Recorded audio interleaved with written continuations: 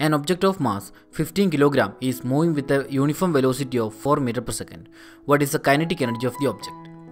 Here, there is an object. That object is moving with a velocity of 4 meters per second. The mass of the object is 15 kg. We need to find kinetic energy. What is the equation for kinetic energy? Kinetic energy is equal to half mv square, right? Here, there is an object. The mass of that object is 15 kg and the velocity is 4 meters per second. It is moving from one point to other point. We are going to find the kinetic energy. Kinetic energy is equal to half mv square. That is the equation. What is the value of mass in this question? The mass is 15 kg and what is the value of v? 4 meters per second. These two values we are going to substitute in this equation. Then what will be the equation? Kinetic energy equal to half into, instead of m we are giving 15 into, instead of v we are giving 4, 15 into 4 square. What is 4 square? It is 16. Then it will be half into 15 into 16. If we are calculating this value, we will get kinetic energy is equal to 120 joule. What is the work to be done to increase the velocity of a car from 30 km per hour to 60 km per hour? Mass of car is 1500.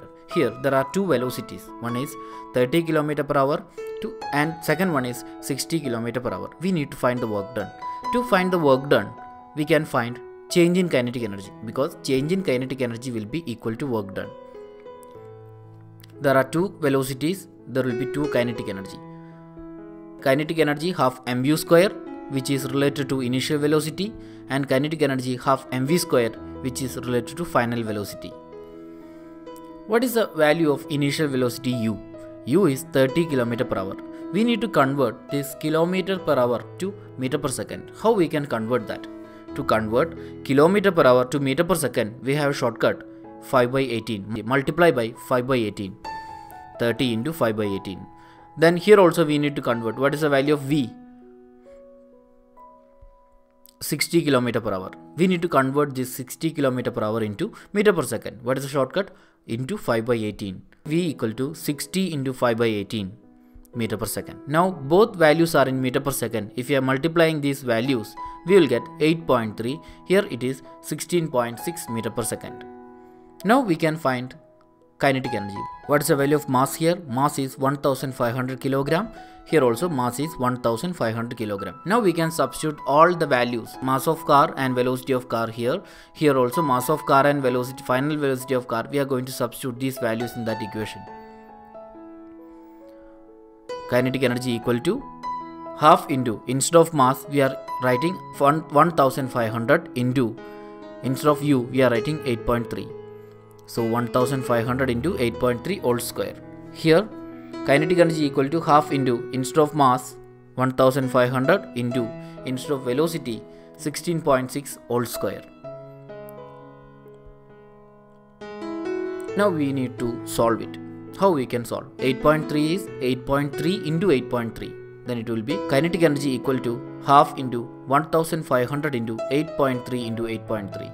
Here kinetic energy will be equal to half into 1500 into 16.6 into 16.6. These two zeros we are giving to this 8.3 and 8.3. Then it will be 83 and 83. Then it will be 1 by 2 into 15 into 83 into 83. Here kinetic energy will be equal to 1 by 2 into 15 into 166 into 166. We are giving that 20 for that decimal point. Then it will vanish. The decimal point will vanish. The answer here, the answer will be 51,667.5 joule. Here answer will be 2,06,670 joule. Now how we can find work done? Work done is change in kinetic energy.